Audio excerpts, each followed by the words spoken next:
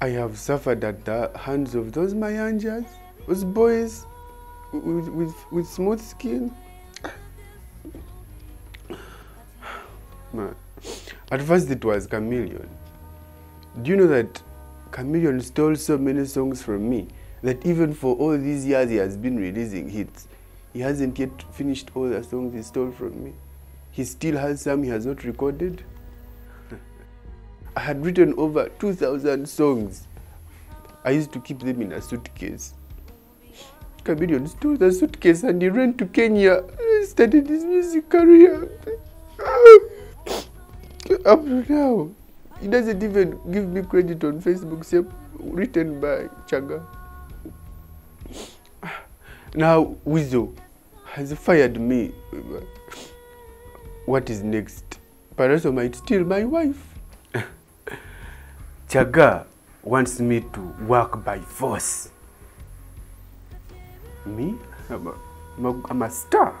I'm a good life thing. I am stressed. And Chagga, I have just lost radio. Do you know the stress that I'm experiencing? All my fans are telling me to join agriculture. Even my friends.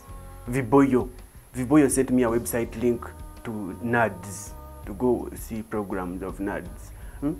Producer Washington, he sent me a document on WhatsApp that teaches how to carry out irrigation and mulching.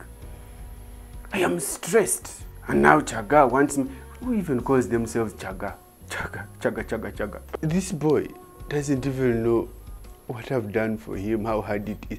Do you know how hard it is to market Weasel? Weasel? First of all, his face itself, selling it, because his face is very beautiful. Then the name Weasel. My God. Other people are calling themselves Navio, Keiko. This one named himself after a rodent, a wild animal.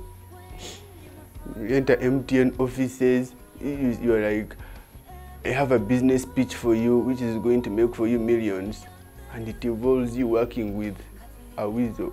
He's nothing without me. He thinks he's clever. He's nothing without me. I am wise. I know when you look at my face and my hair, it doesn't show, but it's a good life wisdom. I honestly don't know what I'm going to do now. I can't go back to singing. But good news is, there's a fashion house that has just called me. They want me to do plus size modeling. Yeah. So I'm going to be slaying plus slaying.